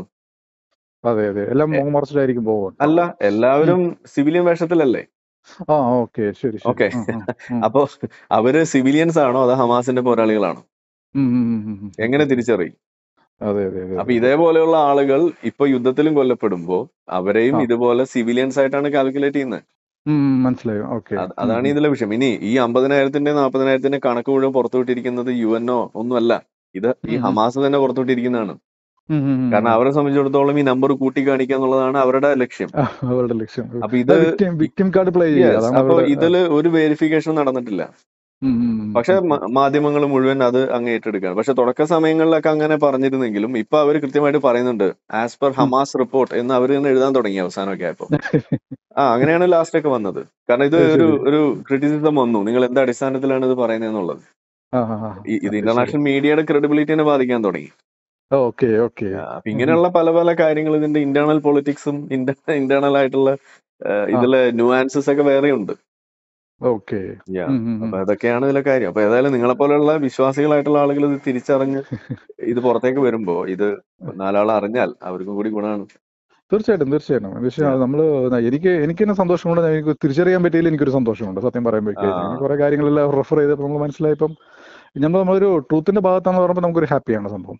അത്രയാണ്, അതാണ് ഫൈറ്റ് ചെയ്യാന്ന് പറയുന്നത് ഒരു സന്തോഷം. ലോകം ജനാധിപത്യമായിട്ട് പോകണം, അതാണ് എന്റെ ഒരു കാഴ്ചപ്പാട്. ഇവരെല്ലാം ഇവരും ഈ ഹമാസും ഹിസ്ബുള്ളയും മറ്റേ ഹൂത്തി എല്ലാം ഈ പെറ്റുപെരി ലോകത്തിന്റെ ഒരു 40% 30% സ്ഥിതി ഒന്ന് ആലോചിച്ച് നോക്കിക്കുക, എന്താ അവസ്ഥ. ഇതാണ് നമ്മൾ ചോദിക്കുന്ന മറ്റൊരു കാര്യം. അതായത് ഇപ്പൊ ഇസ്രായേലും ഹമാസും തമ്മിലൊക്കെ ഉള്ള പ്രശ്നം നമുക്ക് മനസ്സിലാക്കാം. അത് പോട്ടെ, മതമൊക്കെ മാറ്റി വെച്ചാൽ തന്നെ ഒരു അതിർത്തി പ്രശ്നം ഉണ്ട് എന്നെങ്കിൽ നമുക്ക് പറയാം. പക്ഷെ ഇറാനുമായിട്ട് എന്താ പ്രശ്നം? ലെബനോനുമായിട്ട് എന്താ പ്രശ്നം? ഈ യമനുമായിട്ട് എന്താ പ്രശ്നം? എന്തിനാണ് ഈ ഹൂത്തികൾ മിസൈൽ അയക്കുന്നത്? എന്തിനാണ് ഈ ഹിസ്ബുള്ള മിസൈൽ അയക്കുന്നത്? എന്തിനാണ് ഇറാൻ ഇതിനു വേണ്ടി ഇറങ്ങിത്തിരിക്കുന്നത്? ഐഡിയോളജിന്റെ പ്രശ്നമൊന്നുമില്ല. അവിടെയാണ് ഇത് മതമാണെന്ന് പറയുന്നത്. അപ്പൊ നമ്മൾ മതമാണെന്ന് പറയുമ്പോൾ വിശ്വാസം ഇല്ലാത്ത ആളുകൾക്ക്, ഇപ്പൊ കഴിഞ്ഞ ദിവസത്തെ പ്രസംഗത്തിൽ ഇറാന്റെ നേതാവ് തന്നെ പറഞ്ഞു, ഇത് മതമാണ്, നമ്മുടെ ശത്രുവാണ്, ഇത് കോമൺ എനിമിയാണെന്ന് പറയുമ്പോ എങ്ങനെയാണ് കോമൺ ആവുന്നത്? മതത്തിന്റെ പേരിലാണ്. അതല്ല, വലിയ തെറ്റാണ് അത്. ഒരു മതത്തിന്റെ പേര് ഒരു വലിയ തെറ്റാണ്, ഏറ്റവും വലിയ തെറ്റാ. അങ്ങനെ മറ്റുള്ള അവര് ഇപ്പം അമേരിക്കയുടെ പുസ്തകത്തിലോ മീൻസ് ക്രൈസ്തവരുടെ പുസ്തകത്തിലോ ഈ തോറാത്തിലോ അതിൽ അങ്ങനെ ഒരു കോമൺ എനിമിയെ കുറിച്ച് മെൻഷൻ ചെയ്തിട്ടുള്ളത് എനിക്ക് തോന്നുന്നില്ല. അല്ല, കോമൺ എനിമി മെൻഷൻ ചെയ്തിട്ടുണ്ടോ ഇല്ലയോ എന്നുള്ളതല്ല. ഇനി അഥവാ അങ്ങനെ മെൻഷൻ ചെയ്തിട്ടുണ്ടെങ്കിൽ അത് ഇന്ന് അപ്ലൈ ചെയ്യുന്നുണ്ടോ ഇല്ലയോ, ഇതാണ് നമ്മുടെ പ്രശ്നം. ഇപ്പൊ നമ്മള് ഇപ്പോ ഏതെങ്കിലും ഒരു കിതാബിൽ അങ്ങനെ ഉണ്ടോ എന്ന് ചെയ്യേണ്ട ഒരാവശ്യമില്ല. ഇപ്പൊ ഇസ്ലാമിൽ അങ്ങനെ ഉണ്ടെങ്കിൽ പോലും നമ്മുടെ പ്രശ്നമല്ല. പക്ഷെ അത് ഇന്നും അപ്ലൈ ചെയ്യുന്നു എന്നുള്ളതാണ് ഇതിന്റെ പ്രശ്നം. കാരണം ഇതൊക്കെ ഈ ഗോത്രീയ സ്വഭാവവും അതിന്റെ അടിസ്ഥാനത്തിൽ ഉണ്ടാക്കപ്പെട്ടിട്ടുള്ള മതങ്ങളും മത കിതാബുകളും സ്വാഭാവികമായിട്ട് അതിനകത്ത് ഇങ്ങനെ ഒരു എക്സ്ക്ലൂസിവിറ്റി എല്ലാത്തിലും ഉണ്ട്. ഓക്കെ, അപ്പൊ അത് ഈ ആധുനിക ലോകത്ത് അപ്ലൈ ചെയ്യാൻ ആരെങ്കിലും ശ്രമിക്കുന്നുണ്ടോ? അതാണ് നമ്മുടെ പ്രശ്നം. അതിപ്പോ ഇസ്ലാമിൽ ഇതുണ്ട് എന്ന് നമ്മളിപ്പോ പറയുന്നു, അവർ അപ്ലൈ ചെയ്യുന്നു എന്ന് നമ്മളിപ്പോ പറയുന്നു. ഒരു 100 വർഷം കഴിയുമ്പോ ഇവരത് മാറ്റിയെന്ന് വിചാരിക്കാം, നമ്മളതിനെ ആക്സെപ്റ്റ് ചെയ്യില്ലേ? തീർച്ചയായിട്ടും. ഇല്ലേ? നമ്മളതല്ലേ പറയുന്നത്, ആ മാറ്റം അതെ, വരണമെന്നല്ലേ നമ്മൾ പറയുന്നത്. തീർച്ചയായിട്ടും പരിഷ്കരണം വരണം, അതെ. തീർച്ചയായിട്ടും വരണം. അപ്പൊ അതിന് പകരം ഇത് കിതാബിലുണ്ട് എന്ന് പറഞ്ഞിട്ട് ഇപ്പൊ തൽമൂദ് എടുത്തോണ്ട് വരുന്നു, തോറ എടുത്തോണ്ട് വരുന്നു, ഉം, അതിലുണ്ട് എന്ന് പറഞ്ഞ് ഉം, അങ്ങനെ വിമർശിക്കാൻ വേണ്ടിയിട്ട് പിൻ പോയിന്റ് ചെയ്യുന്ന ഈ ഗ്യാസ് ലൈറ്റ് ചെയ്യുന്ന വിശ്വാസികളുണ്ട്. ഉം, ഉം, ഉം, ഉം. അതല്ല അതിന്റെ രീതി. അതല്ലേ, അതെ അതെ, അവർക്ക് മനസ്സിലാവേണ്ട റിലീജിയൻസ് മാൻമെയ്ഡ് എന്നാണ് അവർക്ക് മനസ്സിലാവേണ്ട കാര്യം. അതില് അതെ ഈ രണ്ടു കൊല്ലം വർഷങ്ങൾക്ക് മുമ്പ് തൊട്ടേ മനുഷ്യന്മാര് ഈ ഭൂമിയിലുണ്ട്. പക്ഷെ അതെ അതെ ലോകത്തിലെ ഏറ്റവും പഴക്കം ചെന്ന മതം ഉണ്ടായിട്ട് 10,000 വർഷമായിട്ടുള്ളൂ. അതെ അതെ 1,90,000 വർഷം മനുഷ്യന്മാര് മതമില്ലാതെ ജീവിച്ചു. അതല്ലേ ഫാക്ട്. അതിൽ കണക്ക് വരേണ്ടത്. അവര് അപ്പൊ ഇതിൽ മാൻമെയ്ഡ് ആണെന്ന് ക്ലിയർ കട്ടായിട്ടുണ്ട് സാധനം അതില്. അതെ. അപ്പൊ എന്തായാലും പക്ഷെ നിങ്ങൾ ഇതുപോലുള്ള കാര്യങ്ങൾ സംസാരിക്കുമ്പോൾ നാലാള് കേൾക്കുമ്പോൾ അവർക്കും കൂടി ഉപകാരപ്പെടട്ടെ. തീർച്ചയായിട്ടും തീർച്ചയായിട്ടും. മഗ്‌രിബൊക്കെ നിസ്കരിച്ചോ? ഇല്ല, 5 നേരം പള്ളിയിൽ പോകുന്നില്ലല്ലോ. നിങ്ങളുടെ വീട്ടിൽ എത്ര എക്സ് മുസ്ലിങ്ങൾ ഉണ്ടാവാനുള്ള സാധ്യത? നിലവിൽ ഞാനാണ്. ആ ഇപ്പൊ നമ്മുടെ വൈഫ് എങ്ങനെ നിങ്ങൾ ഞാൻ സംസാരിക്കുന്നത് കണ്ടു കഴിഞ്ഞാൽ പിന്നെ അതോടെ തീർക്കും. തീർക്കും. അവിടെ ബന്ധം തീരും. ബന്ധം ചെയ്ത് ഉറപ്പല്ല. നമ്മളിങ്ങനെ വീഡിയോസ് എല്ലാം കണ്ടുകൊണ്ടിരിക്കുന്ന സമയത്ത് പുള്ളിക്കാരത്തേക്ക് ഇത് എന്തോ ഇങ്ങനെ നോക്കിക്കൊണ്ടിരിക്കുന്നത് പറഞ്ഞു. ശരി. കുട്ടികള് കുട്ടികൾ 2 പേര്. ആൺകുട്ടി സുന്നത്തൊക്കെ കഴിഞ്ഞാണ്? രണ്ടുപേരും ഓൾറെഡി കഴിഞ്ഞു പോയി. കഴിഞ്ഞുപോയി. കുറ്റബോധമുണ്ടോ? പിന്നെ കുറ്റമുണ്ട്, അതിനെ കുറിച്ച് ഡീപ്പായിട്ട് അങ്ങനെ ചിന്തിച്ചിട്ടില്ല. കുറച്ച് ഡീപ്പായിട്ട് ചിന്തിക്കണം, നല്ലതാണ്. അതെ അതെ. ഇപ്പൊ എന്തായാലും 5 നേരം പോക്കില്ല. ആ, ഇപ്പം ഈ വെള്ളിയാഴ്ച പോക്കുണ്ട്. ഇനി അതിപ്പോ തൽക്കാലം എപ്പം നിർത്തുന്നു പറയാൻ പറ്റില്ല. അല്ല, അതിപ്പം ഞാൻ എപ്പോഴും വീട്ടുകാർക്ക് വേണ്ടി. പറയുന്നത് ഇതൊക്കെ വലിയ പ്രശ്നമാണ്. ഇപ്പൊ ഈ വൈഫിന്റെ കാര്യമൊക്കെ പറഞ്ഞുകൊണ്ട് നമ്മൾ അനുഭവസ്ഥനായതുകൊണ്ട് പറയാണ്, അത് എളുപ്പമല്ല. ആ, അത് ആ, അതെ ആടി അതെ ഒലയാതെ മെല്ലെ ഊരിയെടുക്കണം നല്ലത്. അതെ അതെ. പക്ഷെ ഒരു പെട്ടെന്നൊരു ഒലച്ചല്, വലിയ ഒലച്ചല് പാടില്ല ഒരിക്കലും. അതെ അതെ. പിന്നെ നമുക്കിപ്പോ ഇത് പറ്റിയപ്പോഴാണല്ലോ നമുക്ക് അറിയണത് ഇത് ഇങ്ങനെയാണെന്നുള്ളത്. അതെ അതെ അതെ. ഇത് നമുക്കിത് അറിയണമെങ്കിൽ നമ്മൾ മെല്ലെ ഊരിയെടുക്കുള്ളായിരുന്നു. Okay, fine fine. നമ്മള് നമ്മൾ എക്സ്പെക്ട് ചെയ്തത് ഇത് കുറച്ച് വിവരവും വിദ്യാഭ്യാസമൊക്കെ ഉള്ള ആൾക്കാരാകുമ്പോൾ കുറച്ചും കൂടിയൊക്കെ മനസ്സിലാവുന്നൊക്കെ നമ്മൾ തെറ്റിദ്ധരിച്ചു. ഇത് വിദ്യാഭ്യാസമായിട്ട് ഒരു ബന്ധമില്ലെന്ന് പിന്നെയാണ് എനിക്ക് മനസ്സിലായത്. കാരണം ജാക്കിർ നായിക് ഡോക്ടറാണ്, അൽ സവാഹിരി സർജൻ ആയിരുന്നു, ഒസാമ ബിൻ ലാദൻ എഞ്ചിനീയർ ആയിരുന്നു എന്നൊക്കെ പിന്നെയാണ് ഞാൻ അറിയുന്നത്. അപ്പൊ മതമായിട്ട് ഇതിന് ബന്ധമൊന്നുമില്ല. ബന്ധമൊന്നുമില്ല. എഡ്യൂക്കേഷൻ ഒരു പ്രശ്നമല്ല ഇതിന്. സോറി, എഡ്യൂക്കേഷനായിട്ട് ബന്ധമൊന്നുമില്ല, മതം മാത്രമായിട്ടാണ് ബന്ധം. ബന്ധമായിട്ട് ബന്ധം. അത് ഓൾറെഡി ഇൻജക്റ്റഡ് ആണ് ഈ സാധനം. അപ്പൊ നിങ്ങൾ വിദ്യാഭ്യാസം ഉണ്ട്, അവർക്ക് അങ്ങനെ ഇതുണ്ട് ഇതുണ്ട് എന്ന് പറഞ്ഞിട്ട് കാര്യമൊന്നുമില്ല. ഒരിക്കലും ഇല്ല, ഒരിക്കലും ഇപ്പൊ ഇല്ല. നമ്മളെ ഉമ്മ എന്നൊക്കെ പറഞ്ഞു കഴിഞ്ഞാൽ MA BEd കാരിയാണ്, എന്നിട്ട് നമ്മളെ മതത്തിന്റെ പേരിലാണ് വീട്ടിൽ നിന്ന് അടിച്ച് പുറത്താക്കിയിരിക്കുന്നത്. അപ്പോ അതിലൊന്നും കാര്യമൊന്നുമില്ല. അപ്പൊ ഞാൻ പറഞ്ഞത് ആടി ഒലയാനുള്ള സാധ്യതയാണ് കൂടുതൽ നിലവിൽ. അതെ അതെ അപ്പൊ അതെ അതുകൊണ്ട് അത് അതെ അതെ. സൂക്ഷിച്ച് ചെയ്താൽ മതി, തീർച്ചയായിട്ടും അല്ലെങ്കിൽ തീർച്ചയായിട്ടും. അത് മക്കളെയൊക്കെ ബാധിക്കും. അതാണ് ഉണ്ടാവുക. അതെ അതെ അതെ. അതാണ് അതില് ഞാനിപ്പം ഒരു മോനെ ഇപ്പൊ സ്കൂളിൽ കൊണ്ട് ഇപ്പം പൊതുവെ നിങ്ങൾക്ക് അറിയാലോ, ഇപ്പം മുസ്ലിം കമ്മ്യൂണിറ്റിയുള്ള ആൾക്കാർ പൊതുവെ ഇപ്പം സ്കൂളിലെല്ലാം ചില ആൾക്കാരെല്ലാം എന്താ പറയാ ഇസ്ലാമിക് സ്കൂൾ അങ്ങനത്തെ സ്കൂളെല്ലാം കൊണ്ട് വിടാറുണ്ട് ആ ഒരു കൾച്ചറിന് വേണ്ടിയിട്ട്. ഞാൻ ഇപ്രാവശ്യം മനഃപൂർവ്വം എന്ത് വിചാരിച്ചു, അങ്ങനത്തെ സ്കൂളിൽ വിടണമെന്ന് വിചാരിച്ചിട്ട് ഇപ്പൊ ഞാനിപ്പം ഗൾഫിൽ നിന്ന് തിരിച്ചു വന്ന ശേഷം മോൻ അവൻ അവിടെയായിരുന്നു 4 വർഷം പഠിച്ചത്. ഇപ്പം അവിടെ ഇന്ത്യൻ സ്കൂളാണല്ലോ, ഒരു സ്കൂളും ഇന്ത്യൻ സ്കൂൾ മാത്രമല്ലേ ഉള്ളൂ അവിടെ. പിന്നെ ബ്രിട്ടീഷ് സ്കൂൾ അങ്ങനെ സ്കൂളാണല്ലോ. അപ്പൊ നമ്മുടെ എക്കോണമിയിൽ നമ്മൾ ഇന്ത്യൻ സ്കൂൾ വന്നു ആ രീതിയിലാണ് ചേർത്തത് ഇന്ത്യൻ സ്കൂളിൽ. ഇവിടെ വന്നാൽ പിന്നെ നമുക്ക് ഓപ്ഷൻ ആണ്, ഇഷ്ടംപോലെ ഓപ്ഷൻ ആണല്ലോ. നമുക്ക് ഏത് ചില മിഷണറി സ്കൂൾ ഉണ്ടാവും, ക്രിസ്ത്യൻ മിഷണറി സ്കൂൾ ഉണ്ടാവും, പിന്നെ ഇസ്ലാമിന്റെ ആ രീതിയിലുള്ള സ്കൂളുകൾ ഉണ്ടാവും, പിന്നെ ഹിന്ദു റിലേറ്റഡ് ആയിട്ടുള്ള സ്കൂൾ ഉണ്ടാവും. അപ്പൊ ഞാൻ ഇപ്രാവശ്യം വിചാരിച്ചു എന്തായാലും വീട്ടിന്റെ അടുത്തൊരു സ്കൂളുണ്ട്, അത് മറ്റൊരു ഹിന്ദു കൾച്ചറുള്ള സ്കൂളാണ്. അപ്പൊ അവൻ അവിടെ തന്നെ പോയി പഠിക്കട്ടെ തീരുമാനിച്ചു. അതെ അതെ, അവൻ അവിടെ തന്നെ പഠിക്കട്ടെ. അവിടെ ഈ കാര്യങ്ങളൊക്കെ കമ്പൽസറിയാണ്, ഇത് പൂജാ കാര്യങ്ങളെല്ലാം കമ്പൽസറിയാണ്. അത് നമ്മൾ ഒരു സ്റ്റേറ്റ്മെന്റ് എല്ലാം ഒന്നും വിഷയമല്ല, അതൊന്ന് നമ്മൾ സൈൻ ചെയ്തെല്ലാം കൊടുക്കുന്നുണ്ട്. പക്ഷെ എല്ലാവരും അംഗീകരിക്കണം ആ ഒരു രീതിയിലാണ് സൈൻ ചെയ്ത് കൊടുത്തു. പോട്ടെ, അങ്ങനെ പ്രൊസീഡ് ചെയ്ത കാര്യങ്ങൾ അവന് മനസ്സിലായിട്ട കാര്യങ്ങളെല്ലാം എല്ലാം ഉൾക്കൊണ്ട് പഠിക്കട്ടെ അവൻ കാര്യങ്ങള്. ഇവിടെ എന്റെ അടുത്തും അപ്പുറത്തും ലെഫ്റ്റും റൈറ്റും എല്ലാം ഇസ്ലാമിക് രീതിയിലുള്ള സ്കൂളുണ്ട്, അതേപോലെ ഇപ്പുറത്തെ ഈ സ്കൂളും ഉണ്ട്. അപ്പൊ ഞാൻ മനഃപൂർവ്വമായിട്ട് ഇവിടെ തന്നെ കൊണ്ടുവിട്ടത്. അപ്പൊ അന്നേ ദിവസം ഫസ്റ്റ് ഡേ എന്റെ വൈഫ് ചോദിച്ചു എന്താ ഇങ്ങനത്തെ ഒരു സ്കൂൾ ചോദിച്ചു. അപ്പൊ ഞാൻ പറഞ്ഞു ഇവിടെ തന്നെയാ ഞാൻ പഠിച്ചത് ഇവിടെ ആയിരുന്നു കേട്ടോ. ഞാൻ പഠിച്ചത് ഒരു 4 വർഷം LKG UKG first standard second ഞാൻ ഇവിടെ ആയിരുന്നു പഠിച്ചത്. പിന്നെ അപ്പൊ ഞാൻ പറഞ്ഞു ഞാൻ ഇവിടെ തന്നെ പഠിച്ച ഒരു സിസ്റ്റം ഇങ്ങനെ തന്നെയാണെന്ന് പറഞ്ഞു. ഓക്കെ. ഇപ്പം ആള് പോകാൻ തുടങ്ങി, ആ ഒരു കൾച്ചറിലോട്ട് വരട്ടെ. അപ്പോഴേ ഒരു സെക്യുലർ മൈൻഡ് സെറ്റ് ഉണ്ടാവത്തുള്ളൂ. ഞാൻ പറയാം, ഇപ്പൊ സംഗതി ഇവിടെ നമ്മളിതൊക്കെ പറയുമ്പോൾ നമ്മൾ സംഖ്യയായിട്ടൊക്കെ ചിത്രീകരിക്കപ്പെടുകയൊക്കെ ചെയ്യും. എന്നാലും ഞാൻ പറയാണ്, ഇപ്പൊ ഈ ഹിന്ദു റിലീജിയന്റെ സാധനങ്ങൾ പഠിച്ച് ആ രീതിയിൽ പൂജ കാര്യങ്ങൾ പഠിക്കുന്നു, അല്ലെങ്കിൽ അവരുടെ റിലീജിയന്റെ ഭാഗമായിട്ടുള്ള ടെക്സ്റ്റുകൾ പരിചയപ്പെടുത്തുന്നു. അങ്ങനെ പോയതിന്റെ പേരിൽ ഒരാൾ പോലും തീവ്രവാദി ആവില്ല. ഒരിക്കലില്ല. ഓക്കെ 100% നമുക്ക് അതെ എഴുതി ഒപ്പിട്ട് തരാൻ പറ്റുന്ന കാര്യമാണ് അത്. അതെ അതെ ഓക്കെ, അതെ അതായത് ആ ഒരു ഉം, ഹിന്ദു ആയിട്ടുള്ള വ്യക്തി അവൻ ആ ഒരു തീവ്രവാദിയായെന്ന് വിചാരിക്കാം. ആ അങ്ങനെ ഒരു തീവ്രവാദി ആയാൽ എന്തായിരിക്കും അവന്റെ അവസ്ഥ? അവന് പിന്നെ നാട്ടുകാരും കാണൂല. അവൻ ഏതെങ്കിലും തീർച്ചയായിട്ടും മലയില്, ഏതെങ്കിലും ഹിമാലയത്തിൽ, ഏതെങ്കിലും ഹരിദ്വാരത്തിൽ ഒരു സന്യാസിയായിട്ട് അവിടെ പോയി ചടഞ്ഞുകൂടും. ആ, അത്രേ ഉള്ളൂ അത്രേ ഉള്ളൂ. ഇത്രയേ ഉള്ളൂ. അത് അവനായി അവന്റെ പാടായി. അതേസമയം അതെ ഒരു പിന്നെ മുസ്ലിം ആയിട്ടുള്ള വ്യക്തി തീവ്രവാദിയെന്ന് വിചാരിക്കാം, ആ നാട്ടുകാർക്ക് ഉം. മുഴുവൻ തലവേദനയായിരിക്കും. ഓക്കെ, ഇറച്ചി പുറത്ത് ചാടും, മണ്ണ് പറ്റും. ഇതാണ് ഉണ്ടാവുക. തീർച്ചയായിട്ടും അപ്പം തീർച്ചയായിട്ടും അതെ അതെ അതെ തീവ്രവാദി ആകുന്നു എന്നുള്ളതല്ല, അതായത് ഫണ്ടമെന്റലിസം, ടെററിസം അതെ പ്രശ്നമാവുന്നത് അതിന്റെ ഫണ്ടമെന്റൽസ് പ്രശ്നമാകുമ്പോഴാണ്.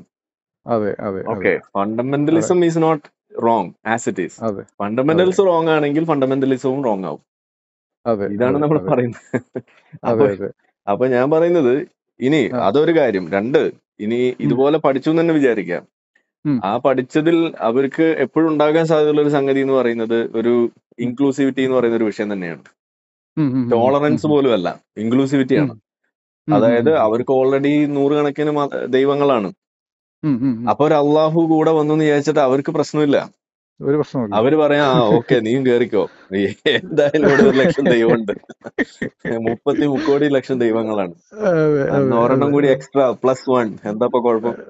അതെ അത്രേ അതെ ഉള്ള അതെ അവരെ അതെ സംബന്ധിച്ചു. അതേസമയം നമുക്ക് അങ്ങനെയാണോ? അതെ നമ്മൾ ഒരു ദൈവമേ ഉള്ളൂ എന്ന് പറഞ്ഞ് നടക്കണം, ബാക്കി ശിവനില്ല, കൃഷ്ണനില്ല, എല്ലാത്തിനും എക്സ്ക്ലൂഡ് ചെയ്യാനാണ് നമ്മൾ നോക്കുക. അതെ അതെ അപ്പൊ അതെ ആ അതെ ഒരു നമുക്ക് ശീലിക്കേണ്ട ഒരു സാധനമാണ്. ഇപ്പൊ നമ്മളുടെ കെ മുഹമ്മദിനെ പോലെയൊക്കെയുള്ള ആളുകൾ പറഞ്ഞു കേട്ടിട്ടുണ്ടാവും, ഈ ബാബറി മസ്ജിദ് ഉം, ഉം, ഉം. അതിന്റെ സർവേയിലൊക്കെ പങ്കെടുത്തിട്ടുള്ള ആളാണ്, ആർക്കിയോളജിക്കൽ സർവേയിലൊക്കെ. അപ്പൊ ഓക്കെ ആള് പറഞ്ഞൊരു കാര്യമുണ്ട്, ഇന്ത്യ സെക്യുലർ ആയിട്ട് നിലനിൽക്കുന്നത് ഇവിടെ ഭൂരിപക്ഷം ഹിന്ദുക്കളായതുകൊണ്ടാണ്. 100% ആ, സത്യമാണ്. ആ ഇത് നമ്മൾ തിരിച്ചറിയണമെന്നുണ്ടെങ്കിൽ ആ, അവരെന്താ കൊണ്ടു നടക്കുന്നത് നമ്മൾ അറിയണ്ടേ. അതെ ഈ അതെ പൂജയോ ജനാധിപത്യ രാഷ്ട്രമായിട്ട് നിൽക്കുന്നത് സെക്യുലറൈസ് നിൽക്കുന്നത് 84% ഹിന്ദുക്കളായതുകൊണ്ട് മാത്രമാണ്. മാത്രമാണ്. ഇത് അത് ഈ ഓപ്പോസിറ്റ് കാണിച്ച സ്ഥിതി ഒന്ന് സെക്യുലർ ആലോചിച്ച് ആണ് നോക്കിക്കേ. എന്ന് എഴുതി വെക്കേണ്ട ആവശ്യം പോലും ഇല്ലാതിരുന്ന കാലത്തുള്ള കാര്യം പറയുന്നത്.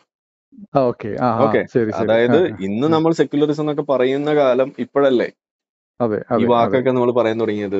അതെ പക്ഷെ ഈ ഇന്ത്യ ഏത് കാലം മുതൽ സെക്യുലർ ആണ്, അത് നമ്മൾ ആലോചിക്കണ്ടേ. അതെ അതെ അതെ അതെ അതെ കറക്റ്റാ. അപ്പൊ അവിടെ എന്തുകൊണ്ട് അങ്ങനെ ആയി, അതെ അതെ അതെ അത് നമ്മൾ ചിന്തിക്കണം. ഇനി നേപ്പാളിലേക്ക് നമ്മൾ നോക്കുക, ഇപ്പത്തെ ബംഗ്ലാദേശിൽ നടക്കുന്ന വിഷയം നമ്മൾ നോക്കുക. ആ എന്താ അവിടുത്തെ സെക്യുലറിസത്തിന് സംഭവിച്ചിരുന്നത്? ഉം, ഉം, അവിടെ ഉം. ഹിന്ദുക്കളെ കൂട്ടക്കൊലയാണ് നടത്തിക്കൊണ്ടിരിക്കുന്നത്, ഓരോരോ ഓക്കെ ന്യൂനപക്ഷം. ഇപ്പൊ അവസാനം എല്ലാ ന്യൂനപക്ഷത്തിനെയും ഓടിച്ചിട്ട് അടിച്ചതിന് ശേഷം ഇപ്പൊ സൂഫികളുടെ മണ്ടയ്ക്കോട്ട് കയറിയിട്ടുണ്ട്. കാരണം ഇതാണ് അവിടുത്തെ അവസ്ഥ. ഒരു ഐഡിയോളജിന്റെ പ്രശ്നമാണ്. ഇസ്ലാമിക് ഉം. സെറ്റിംഗിൽ വന്നു കഴിഞ്ഞാൽ സെക്യുലറിസം ഹറാമാണ്, അല്ല ഡെമോക്രസി ഹറാമാണ്. അതെ അതാണ് ഐഡിയോളജി ഉണ്ടാവുക. താറുമാറാണ്. അതിൽ ആ യെസ്. പുസ്തകത്തിന്റെ ഐഡിയോളജി താറുമാറാണ്. അപ്പൊ പിന്നെ നമ്മളിത് പറയുമ്പോൾ ഐഡിയോളജി നമ്മളെ അങ്ങ് സംഘിച്ചാപ്പ അടിച്ചാലൊന്നും തീരില്ല. തീരില്ല. അതെ അതെ അതെ, അതെ അങ്ങനെ ഇതിന് ഒതുക്കാൻ കഴിയില്ല. ഇത് നമുക്ക് പറഞ്ഞല്ലേ പോകാൻ പറ്റുള്ളൂ. തീർച്ചയായിട്ടും. പക്ഷെ മാത്രമല്ല മോന്റെ ഇന്നലെ ഞാൻ ഒരു ദിവസം ഇവന് 2ാം ക്ലാസ്സിലാണ് പഠിക്കുന്നത്. ഉം, യൂട്യൂബ് നോക്കി നോക്കി നോക്കി ഒരു ദിവസം ഫോട്ടോ കാണിച്ചിട്ട് സി ഇതിലേത് നിങ്ങൾക്ക് ഫ്ലാഗ് നിങ്ങൾ ആരിന്റെ ആളാണ്. ആ, ഞാൻ എന്താ നോക്കുന്ന സമയത്ത് അതിൽ പലസ്തീന്റെ ഫ്ലാഗും മറ്റേ ഇസ്രായേലിന്റെ ഫ്ലാഗും. ഓ ശരി. ഇവന് പലസ്തീനാണ് ഇതില് സൂപ്പർ. ആ, ഇവന് അപ്പൊ ഞാൻ വിചാരിച്ചു ഇതൊക്കെ എന്താ നിന്നോട് ആരെങ്ങനെയൊക്കെ പറഞ്ഞു ചോദിച്ചു. ആ, അവന് അത്ര ക്ലിയർ. ഒന്നാമത് 2ാം ക്ലാസ് പറയുമ്പോ അത്ര ഒരു ഉം, ആയിട്ടില്ലല്ലോ. ഉം, ഉം, സംസാരിച്ച കാര്യങ്ങളൊക്കെ മനസ്സിലാക്കി വരുന്ന സമയത്താണ്. ഉം, ഉം. അപ്പൊ ഞാൻ 2-3 ചോദിച്ചു ഇതെങ്ങനെ നീ ഇപ്പം എനിക്ക് എനിക്ക് മനസ്സിലായി നീ എന്തുദ്ദേശം നീ പറഞ്ഞു ചോദിച്ചു. ആ, നോ ഡാഡ് ദിസ് ഇസ് ഡാഡിനെ പറയുന്നത്. ആ. അപ്പോ ഇതാണ് പലസ്തീനാണ് ബെസ്റ്റ് ഡാഡി എന്നാണോ എന്ന് പറഞ്ഞു. വിളിക്കുന്നത്? അതെ ബാപ്പാന്നല്ലേ അതെ വിളിക്കേണ്ടത്? അല്ല അതൊക്കെ നമ്മൾ പണ്ടേ അങ്ങനെയാണല്ലോ നിർത്തിയതാ. ഫത്വ. നമ്മളത് പണ്ടേ നിർത്തിയതാ അത്. ആ ശരി. പക്ഷെ ഞങ്ങൾ പറയും ഈ പാലക്കാട് ഞങ്ങളൊരു കിഴക്കൻ മേഖലയാ. ഉം, അപ്പൊ ഉം, ഈ കുറച്ച് ഈ മലബാറിന്റെ ആ ഒരു രീതിയിലല്ല ഇവിടെ വിളിക്കുന്നത്. അറിയാതെ അപ്പൊ ഞാൻ തമാശ പറഞ്ഞു. ഇപ്പൊ ഈ അടുത്തൊരു വിഷയം ഉണ്ടായി, ബാപ്പാന്ന് ഓക്കെ അപ്പം പറഞ്ഞില്ല അച്ഛനെന്ന് പറഞ്ഞു എന്ന് പറഞ്ഞ് വലിയ പ്രശ്നമായിരുന്നു. അതുണ്ടായിരുന്നോ? ആ, അതുകൊണ്ട് ചോദിച്ചാണ്. പറയൂ, ഓക്കെ എന്നിട്ട് അപ്പൊ എങ്ങനെയാ, ഇയാൾക്ക് എവിടെ നിന്ന് അത് കിട്ടിയ?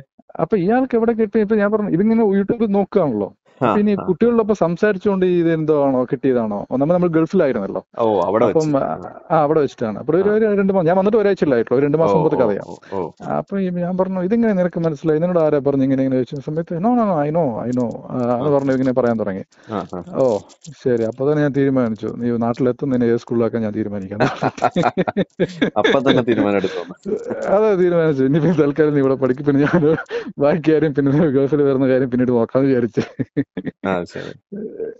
അതല്ല, അത് കുട്ടികള് അതിപ്പോ അവിടുത്തെ ഒരു കൾച്ചർ ആയതുകൊണ്ടായിരിക്കും ഒരു പക്ഷേ. എനിക്ക് ഇവിടെയാണെന്ന് ചിലപ്പോ അത്ര കണ്ട് പോയിട്ടുണ്ടാവുമോ എന്ന് എനിക്കറിയില്ല, ഒരു പക്ഷെ അറിയില്ല. പക്ഷെ ഇങ്ങനത്തെ ഒരു സംസാരം വന്നപ്പോ ഞാൻ എങ്ങനെ ചിന്തിക്കുകയായിരുന്നു, ഇന്നും ചിന്തിക്കുകയായിരുന്നു. ഇവന് 3 മാസം മുമ്പ് അങ്ങനത്തെ കാര്യം പറഞ്ഞത്. അപ്പൊ ഇവൻ എങ്ങനെ ഇതൊക്കെ മനസ്സിലാക്കുന്നത് എങ്ങനെ ആലോചിക്കായിരുന്നു. ആ 2ാം ക്ലാസ്സിൽ എത്തിയിട്ടുള്ളൂ, ഇങ്ങനെ വീഡിയോ നോക്കി അങ്ങനത്തെ ഒരു രീതിയില്. ഓക്കെ, എന്തായാലും വിളിച്ചാലും സന്തോഷം. തീർച്ചയായിട്ടും നമ്മൾ പറയുന്നതിനേക്കാൾ കൂടുതൽ ഇമ്പാക്ട് നിങ്ങൾ പറയുമ്പോഴാണ്. അതെ തീർച്ചയായിട്ടും. ഞങ്ങള് വീഡിയോസ് എല്ലാം സ്ഥിരം കാണാറുണ്ട്.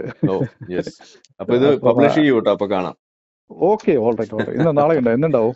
നാളെ നോക്കട്ടെ. അത് ഇപ്പൊ ഇത് പറയാൻ പറ്റുന്ന, ഇപ്പൊ തന്നെ പബ്ലിഷ് ചെയ്യാൻ പറ്റുന്നതായതുകൊണ്ട് ഇപ്പൊ തന്നെ ചെയ്യാൻ പറ്റും നോക്കാം. Okay, all the best for your future Endeavour. Thank you. By, take care. Okay, by, good night. Okay, good night. നമ്മളെ വീഡിയോ കണ്ടുകൊണ്ടിരിക്കുന്ന ആളുകൾ ചാനൽ സബ്സ്ക്രൈബ് ചെയ്തിട്ടില്ല എന്നുണ്ടെങ്കിൽ അത് ചെയ്ത് നമ്മളെ സപ്പോർട്ട് ചെയ്യുക. മറ്റു രീതിയിൽ സപ്പോർട്ട് ചെയ്യാൻ ആഗ്രഹിക്കുന്ന ആളുകൾക്ക് അതിൻ്റെ ഡീറ്റെയിൽസ് ഡിസ്ക്രിപ്ഷനിലുണ്ട്. നിങ്ങളുടെ ഓരോ ലൈക്കും ഷെയറും അതുപോലെ കമൻ്റ് ഇടുന്നതും ഈ വീഡിയോ അതിൻ്റെ താഴെ വരുന്ന കമൻറ്റുകൾക്ക് നിങ്ങൾ പ്രതികരിക്കുന്നതെല്ലാം തന്നെ വീഡിയോയുടെ റീച്ച് കൂടുന്നതിന് വലിയ തോതിൽ ഉപകാരപ്പെടുന്ന സംഗതിയാണ്. അപ്പോൾ അതുകൊണ്ട് അതിൽ നിങ്ങൾ ഏർപ്പെടണം എന്നും കൂടി ഞാൻ അഭ്യർത്ഥിക്കുകയാണ്. മറ്റുള്ള രീതിയിലുള്ള സപ്പോർട്ട് തുടർന്നും നിങ്ങളുടെ ഭാഗത്തുനിന്നുണ്ടാവും എന്ന് പ്രതീക്ഷിക്കുന്നു.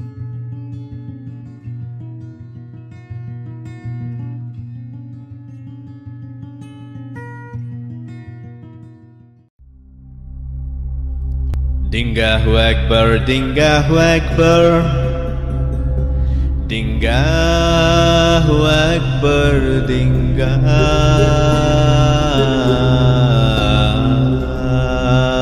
Akbar. Ashhadu an la ilaha illa Dingah. Ashhadu an la ilaha illa Dingah.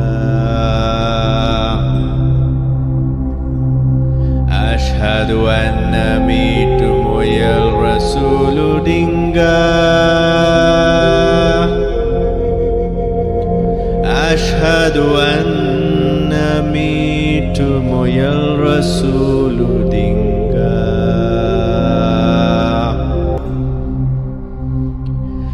Hayya ala free thinking. Hayya ala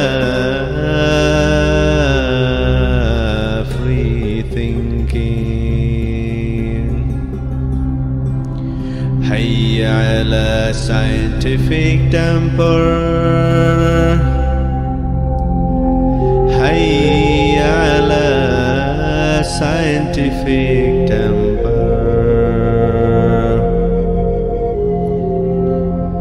Dingahu Akbar, Dingahu Akbar,